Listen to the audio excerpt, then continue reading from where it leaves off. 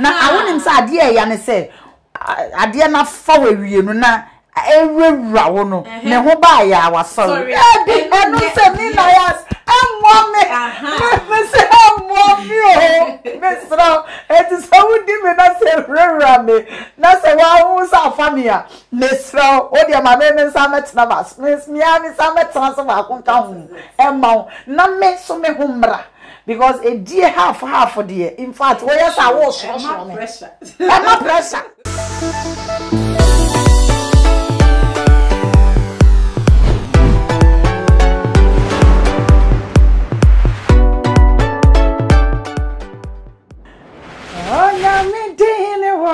dear Ninaso. Yes, I did it. And your man, so papa. Media me come and wadro. Media me kosa me wa come for Wonyami Pengu. Wonyami dini wo. Adini naso. Hello, Monsieur for. And me mama kwaba edi mo ba kona talk jumedi so. Nene. Munia ba na yas papa bi an original ba kope mo hwese ne ne maye de ya ma fa me ho ade papa me ti ha ma hyehye ya enne me de nkomo hwehwam ene nkomo dede ene de hyehye ntokrum a obi entimi nka no ena kona talk show so de ye ka ye twa ye ho aba ne me ba hey ene me guest no omo ye superless ye twa ye ho aba sesia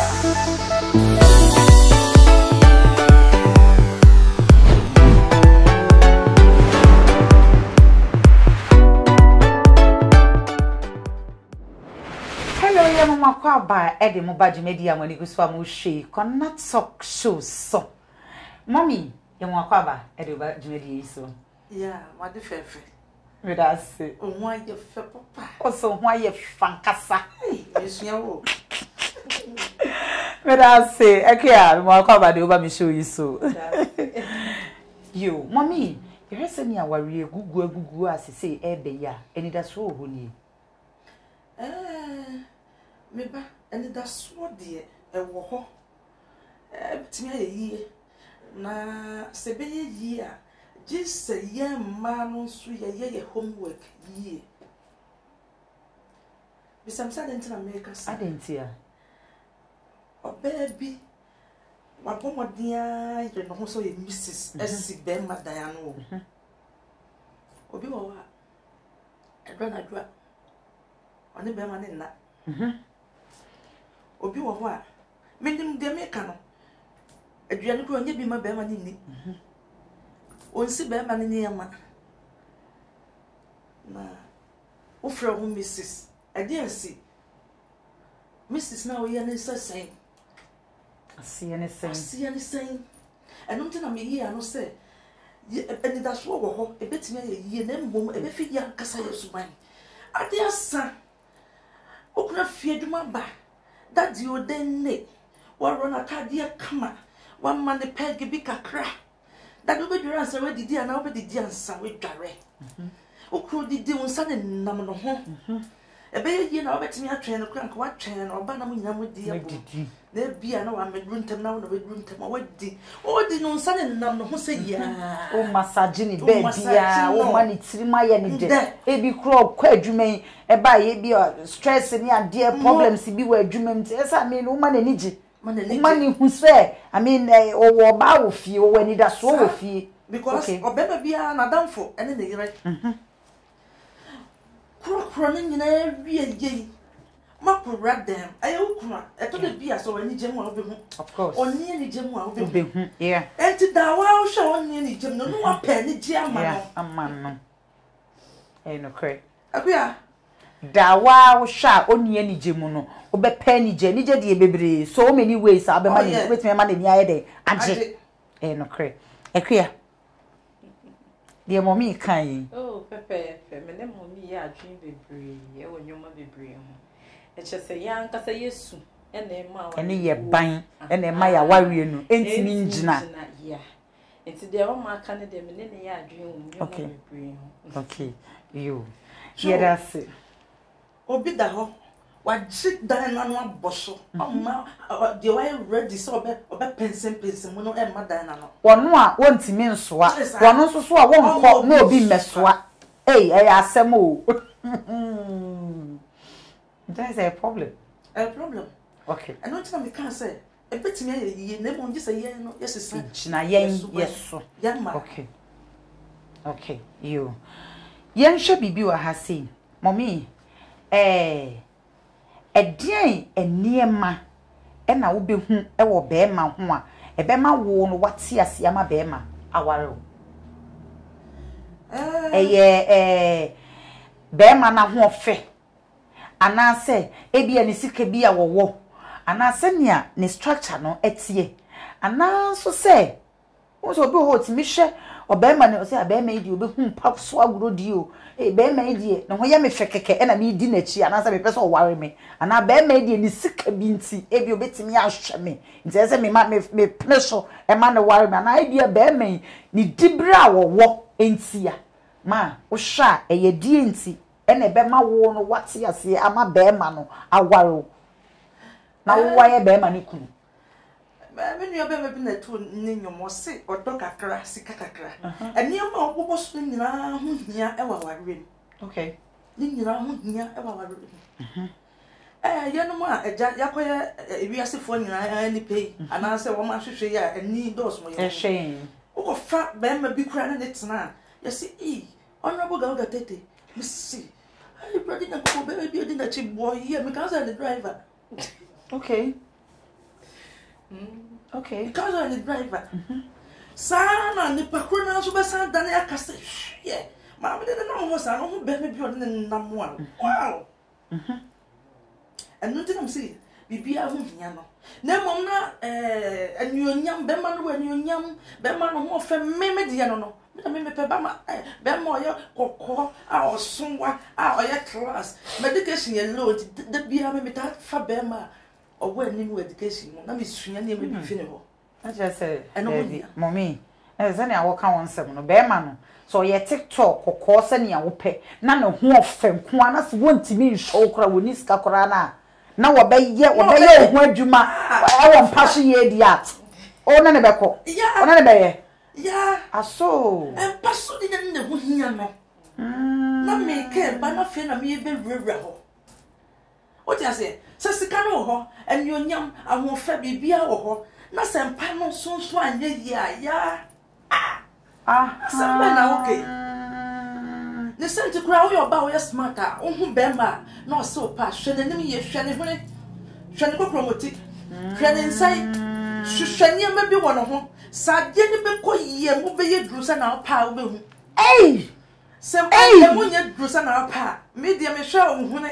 na me hwe wo kokro matimi wiawia me ne hwe oni ma bi na me hwe na enko ya me ma o face kura asa be me bi wo hon ma ne hwin sanso na de mu I'm telling you say wo ho so ne kokro moti sanso na de mu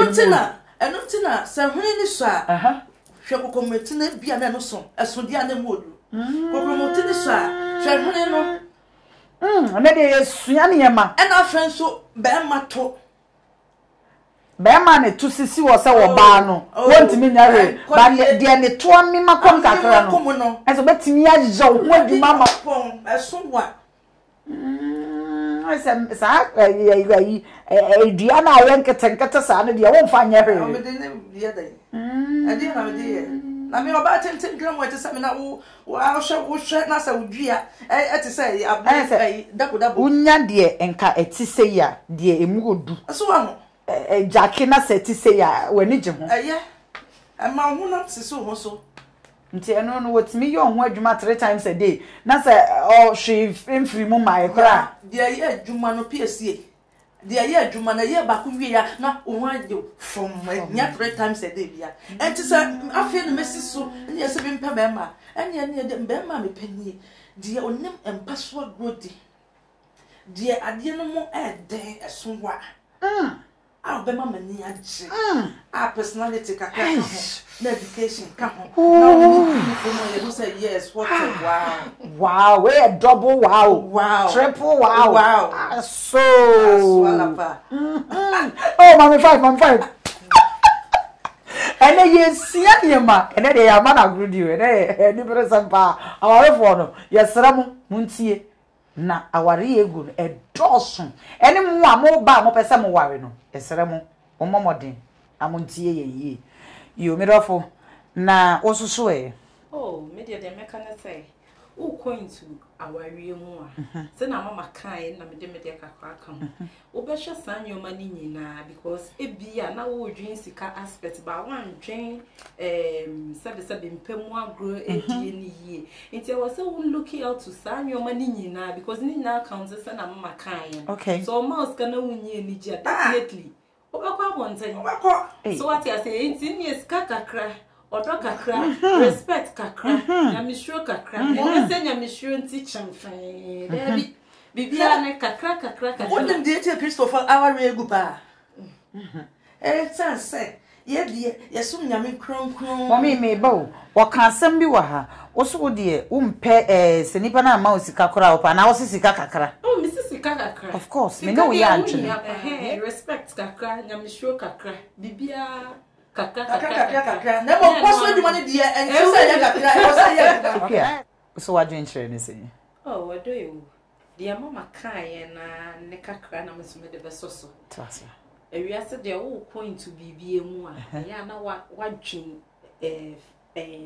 wadwen fa like enye nepe nti wo be dwen otnasem okay otnasem nti wo be dwen se wo be na mekofa no sika kakra wo odo kakra wo ebuo kakra wo nyamesho kakra so what I say abema obenya time kakra so ama ewom so betena ho 24 hours sika na be free baby me come nti no de obeni so be hwe so it me squeeze the time kakra be just to make you happy because say o ma sa nyoma ni nyina na even o ma good sex na e be once a while na unya no all the time kwampo it me dia ware go ediba yes okay nti no me dia me kan say o be hwe sa enyoma ni nyina se na be ya all the time na enye de bia na obenya ne kwampo the list so more time now benya won who say yes you do what my feel like we okay because sometimes you do our problems net me unya be my papa na so was so na make us say when ya die emu odu kakra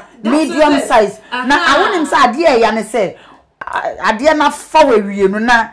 ewura wo no ne ho ba ya wasori enu say me na ya mommy me say mommy oh mesro it is how di me na say rera me na say wa hu sa famia mesro o dia ma me sa metna bas me sa metna so ba kun ka hu e ma na me so me hu mra because a dear half dear in fact we yes I was pressure I'm pressure only say e dear ku obi da oh yeah of course oh sakotie ye de ana dear ya faw na wo da ho na o triste wi sisi na aye yi na akoye yi na aye yi ni ti esramo aware for ye hia de o we nya ntokwa enye maabo mommy send ye krianso so adwen kire ba ye no oso wono de wodo kakra nyamisuro kakra che se time kakra I mean bibia mu kakra sika so kakra so ho na ekoye kra na se be ma na za me pedi emu odu enti na de bia udi be o se be bi wo ho no be du be wie no sabi yo one ho beba no na wo san adwen se na wo wi ade na mi kodi so ho na so ya na ha adwene pa but oh dear was a bear man said no fe na wo ye kokko so senia wo pe na se wa ma bi mpa o pe ne sa eno so dia me na wo nya adwene na miss odo kakra sika kakra sa na mmom sika na chi no edie no ho hia esa wo no edie no 90% ma wo mama nka no kwanche aware bebre a egu na bebre ya sa de no yes ya de bia ya de nyamesoma kyekire ya hunti ya ntimi nka ne ya kire but the fat ya no kure chese obi kura wo a asare nti ya se mo be ware ma mo hu enti no mo ndeti adi awu ko tena hui obey say so say ya de opa wunim ya se dating Christo ayo wunim say me wa fa baba ako woko ware no ba na ohia no wane na anya hwe da wo sa na asem na making Na fema ware so fo bia ware wo do hotel da no night na juna eguye because na de any to say I say straw oben so wa oben so se bi no e prema ni na wo so fo wo no na so pena na me I would so wa de e ketwa e no sa me de me ni sikachi mama me so me ba ha mu kakra chese oben so no want to be ntra ho mama ma obi pa ketwa obi pa ketwa me ba wo de nya abotene me tie mommy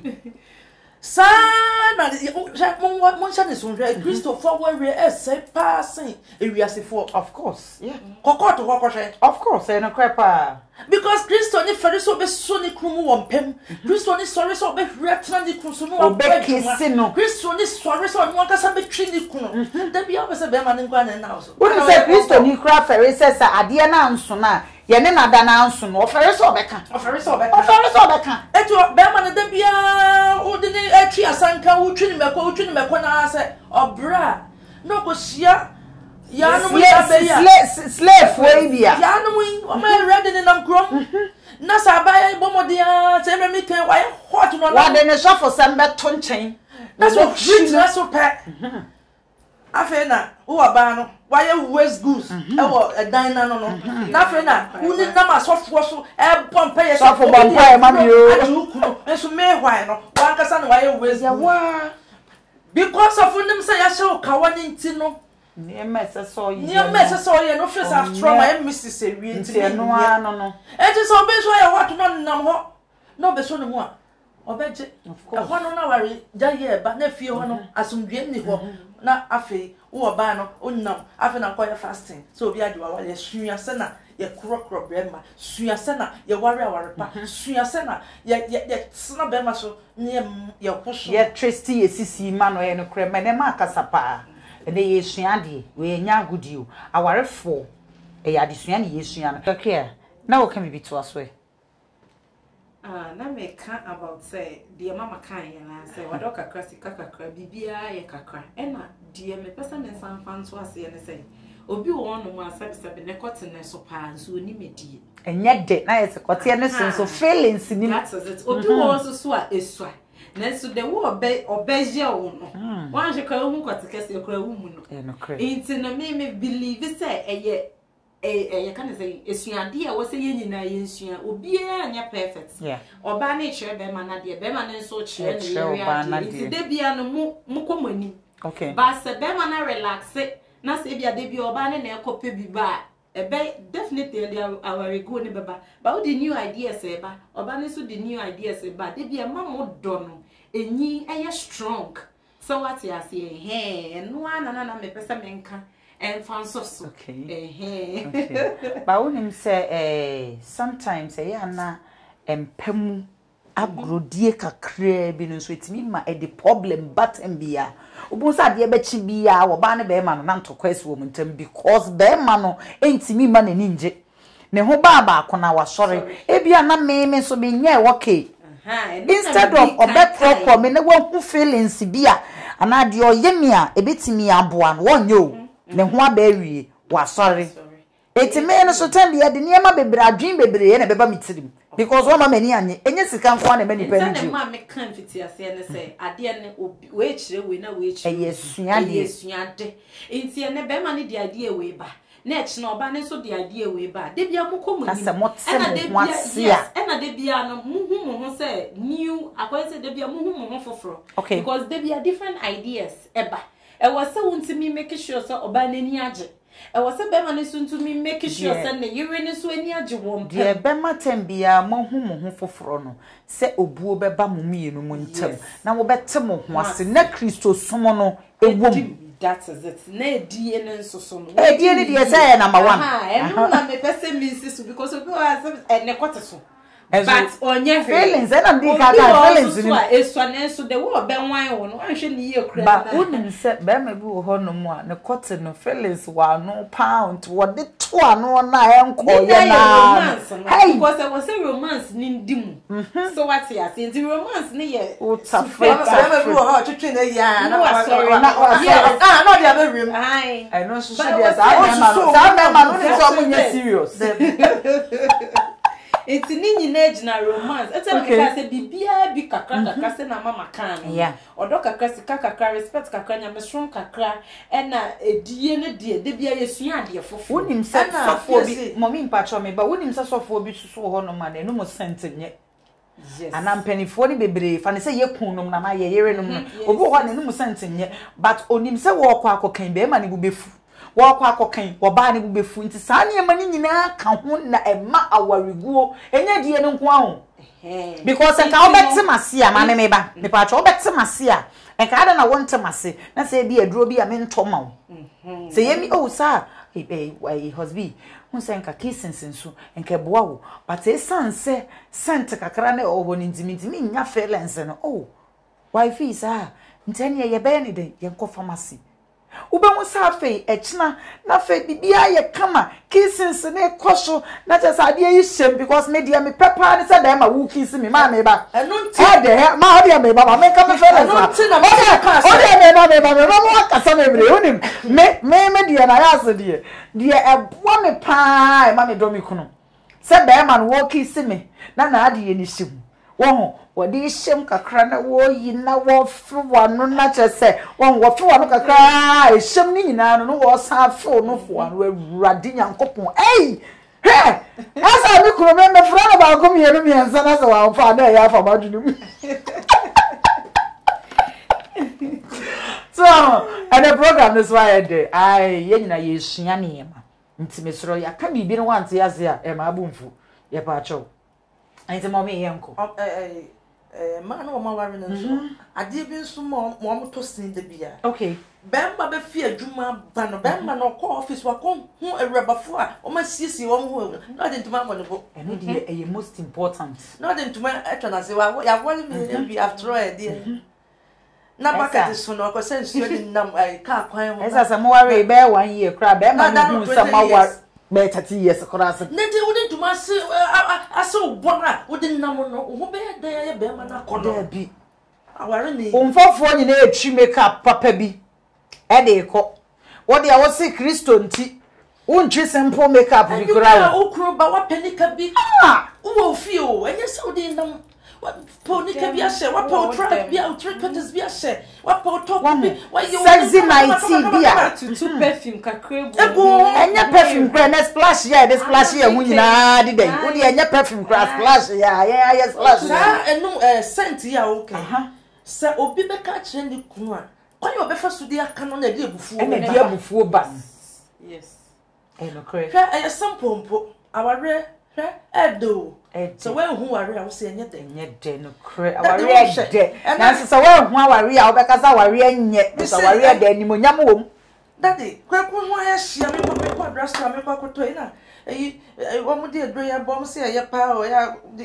ru enu ni ade ante na me to ba ko ma to bia bra ni gie kama eno ni sande bi eno ni san wo mpese be ma no ebe hu se udi na tem ana pese wo ka mi bi che no wo de ba ye na fa kakra egu wenum na wo so hwie kakra e de ama no enti eno no san be ma no wo mpese obehu bibia no na agene ma so de me kan wate ase wo de ba ye ade ni nie wo de me ba ade ni nie oh husband ye ade die se e kamo me ba na me hia ye hey me try kakra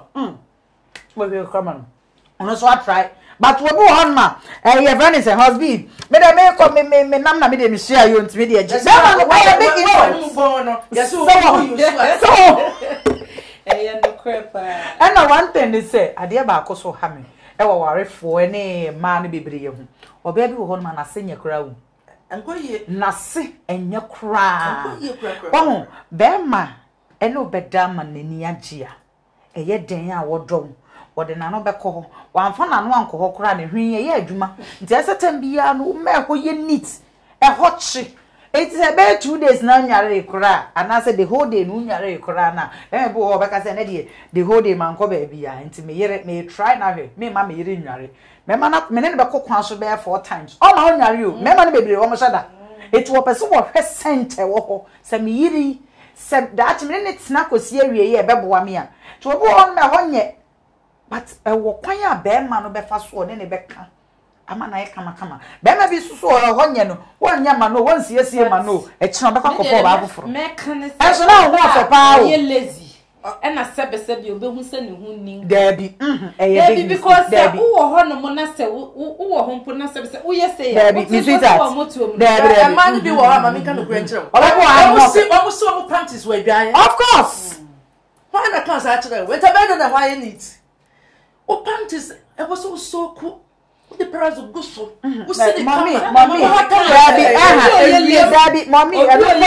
want yarding. A hundred white, yes, I mean, the one yarding. Oba ukodware rogu and also the Arabian baby. Oh, what you make sure say that talk a crabby or what they talk a crab gunsuo would ye jarry so na e bia de crabby gu pe onim udi nsu aka ho wasi awie no fada to nsuo ne kakra wo horasie uwi afakose ahoma so na awia ne mo so ya ne miem awia se no na oba so wo you panty egu oba 1 week I no ye oba be you panty ato ho na sent be na still no there is problem there because one say oba bi or be me bi wo ho no mo a pants ne de bi onim so wo rogo a de bi onim so wo rogo a da ko de e mema bebere pa asem o da ko be hye da ko fa o ma hu na wa hye da hia se re kakra na wa the woman in you no person o hye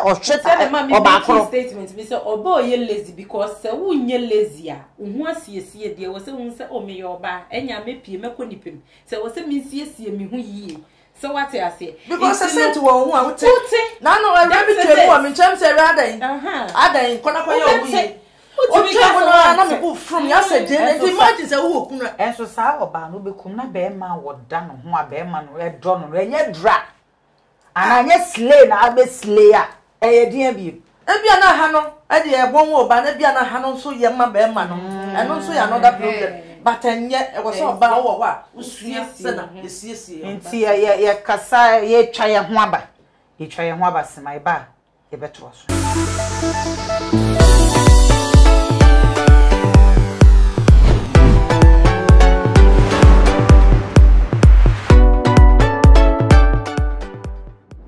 yo wa fa ba edi mo ba Corner Talk show jumedi es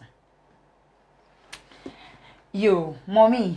doesn't mean say a Christopher aware enye anase dentia. Oh me ba a Christopher aware eye pa. Ade na first what chance when yami mo na ya waro ashe when you nyam wo awofo anim. Christopher aware ye. Na mom adesua na wose ye hwese ye besua ne mo. Na ye jase ye di nyam na cheche ye ho chinchin no. Yeah. Christo ni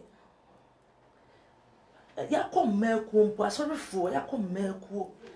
ye be kire ma no kwan o me foso di ata o ma ware ho ware efe no be gina no ya kan Psalm 23 o be kire akola no kwan o be foso di akwa ware no wetimi atras be ba ko wo ne ye ma na ye nhira na afata Ghana na sha Ghana ni onyam no wonu sa ware dai pe na nkwala ebi no mo ne fia e basa ahono na so for go preach Psalm 23 the Lord is my shepherd and me dey wale enti ade na wo se yesua a o hani fatua wa how dey to ebe fiato yenye ni se ni yesua sana ye do bema yesua sana ye do bema eni obuo eno so ka ho na empam agro no yemfa nyame asam ne to nche because Adam ni Hawa so o ma ni agro ya ka wa man kwadi apple no agro we nti no mu di apple na just say eno so ya di akoten wo aware mu pa the saint no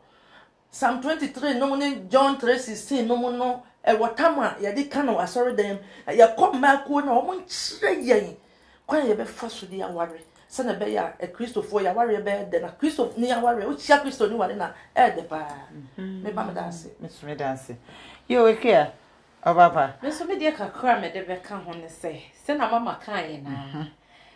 Sorry ya bebe. E was say no omo make sure some be train in sex education. Yeah. Se na be ya omo so omo be hu say na wase yenya ni say na wase yenya no. Se na mama kan ye de bia na e be preaching one way na. But o church with the sex enyoma church aware for de bia na e bosti omo marriage no. E na de bia omo hu afoforo. So what I say, but say, or don't call you one way, son, and never you get fed up. Me did say counselors near dear more sorry, ma, or church our some near dear. o church sani mani nyina o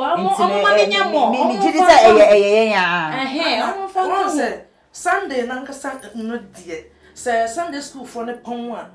esa say mami was for them nti o mo betena ho na mom e was say rumre e was say ye asofo no organize ye wode bia ye manko ampanyifo amadu aware fie so momra da say that dan ye de kire eno tin so na meko wo ho ma frefre youngsters ne de aka wo ma fi no mo kwa oro no di a kire sa de ehia aware go bebrebe na nya hwe eto de bia sex ka ho obi woni maduane ye obi woni no hu ni omuade obi woni omuade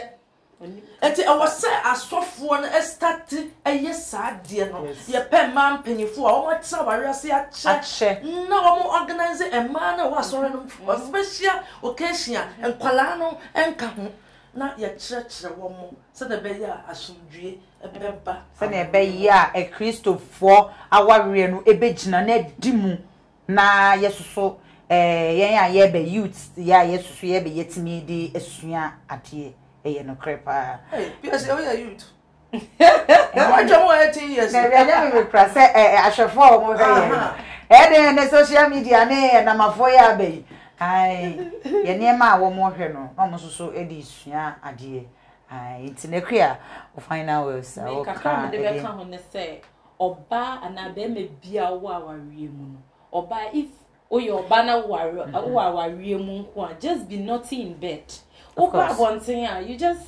be looking good wa wanting but ma ukunu hu say yes. And na say unim say our phone say omu sorry Christopher no eso omu say esono asori emra ena esono adwuma mu nso emra ena esono efie nso efie na kasakra o mienu efie no say bi ankra ne ade wo ho na no ye different but edru empemu agro na dem ho na eno ye menimi kronkron eno Kristo ayi sofo ne sofo mame ne pa twa no ye mfa nto nchen na ye nya ade a ebeboa ma wawe na gina ama ye youth fo na omo ba no omo so anya bi I mean e de etu omo ho fo na esua bibi efrim so what you say man bebre na no meku fo ne ade kasa ne ade na ya na enye nti yesere mo a ntekua me pa twa hwe camera num na wo final words no ka kire ahwefo ahwefo mutie me de menim de kakra me de be ka ho ne say uyo ba na uyo warefo a just be not in bed ma okunu ni hu say de bia wonya new skills de bia na man star foforo say na bia de bia obe attracted to you obo edwuma mkrampo obe dwen say me pentem kra ko me wife ba de bia obe ba no ayesakatu edie nso awundi na edi papa bia one way adam and fia say na ne slay queen si ba dia boso nti ma weni mre na onso so suesua anwoma na fa bosti o marriage eno ne me final words ameka bia your beautiful sweet 16 if I also final words odi tu ahwefo mo hwe nyina warefo ne ya ye pese omo pese omo ware ne youthfo ne ade no so de na so de tu omo de me de tu omo fu ne se na aware mu nsem kona ya se de aware adane ya bru nsem bi enso aware nyame nimdie nti a oba na oba obema enti de mesre se oba bia ya ohu oba ofie na obema bia nso ya ohu bema na ya gusu sa na de suasua ne sa nkitinkiti a bi jimi di se ya ware e ba be ye de na bema ye mam so anya asomdwe honorable Garuga Tete makra mo ndamase yo honorable Garuga Tete akasa bebre na beautiful kwia so akasa bebre me dofo aware mu nsem ene bibia ye de akere mu se oyo ba na se opese obabi a wo ba anade wo abonten esua na wo hwew e de bone bra obuo ene edi se obedi ukunu empa agroso mpa na mo kan se agroso empaso agro obedi ukunu mpaso agro ye obema nani agye na obebu no na wadro no na watie na asem oba enye ho se emfo abeti ntoto abeti so se chenchena obeje be ma na adwuma no afa da bi Bible say woba wo de ye ne se oba beti yawo e wo na wom na be ma nso so asan nenim emfifre intimidofo ame onshira mo heya ene yedisi bidia ne original ba kope original Nayas 1 original aka Mrs. Safu nyame unshira yahwefo nyina obi bia odo o my channel nyame unshira no